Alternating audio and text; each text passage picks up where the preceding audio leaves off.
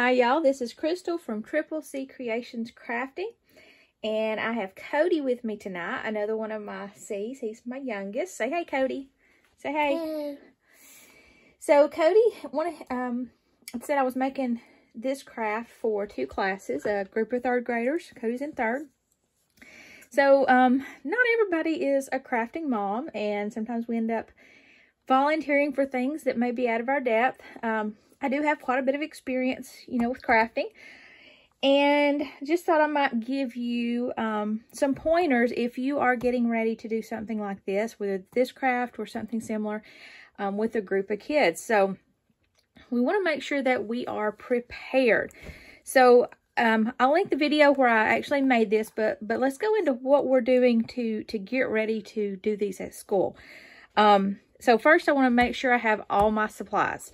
So we have our cups. So we have all our cups here. And I had to make sure I bought enough. And we have our ribbons. Well, hold on, Cody. We have our hooks. Okay, so we have everything. Notice how we've already got it in baskets. We have our ribbons, and we have our $1.25 stickers.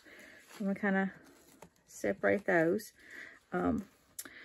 And I consider just taking them like this, but some kids would do better than others. And we've got our glass balls. So that's all the materials. Oh, and our pom-poms. There's our pom-poms. So that's all our materials. But then what do we need to put it together with?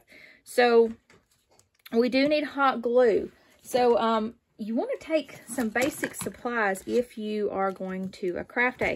So I'm covered up my ugly spot in my basket. I'm going to take 2 of these low temp hot glue guns. These are just the Dollar Tree ones. Unless I have another volunteer, I'm probably only going to have one, but in case one quits working, I'll have a backup. Making sure I have plenty of glue sticks. I also have an extension cord I'm going to take. It's kind of bulky to put in here right now. Some Sharpies, and if you don't know what the Sharpies are for, that's so the kids can write their name on it. Some other things that might be good to take would be a pair of scissors, and really that's all that I can think of that we would need to take. I am going to take a couple of extra stickers, and so after I get my kits made that I'm going to make in them a little bit, I'll put some extras of all the materials in here, just in case somebody messes up their sticker, they misplace their clip, or their cup breaks, or even their ornament breaks. I'll make sure I have extra kits, but then I also make sure I have extra pieces. So we are going to make kits up, and Cody has been helping me with these. So we are putting everything in these except the pom-poms, because I don't really want to count out the pom-poms. So I have the cup, the ornament, the ribbon, the hook, and there is the 25-cent sticker.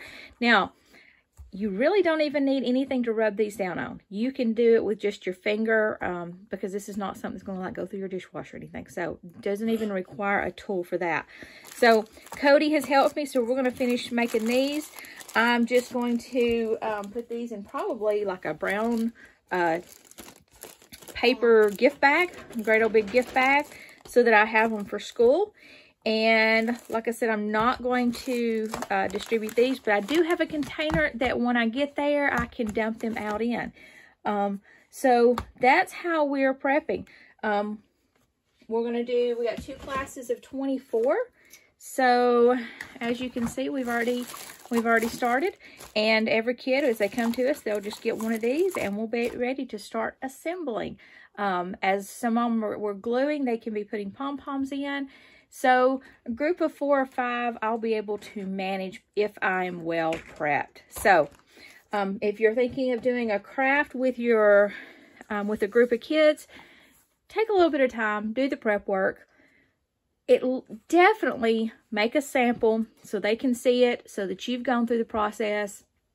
You can figure out anything that goes wrong, and also any supplies that you need.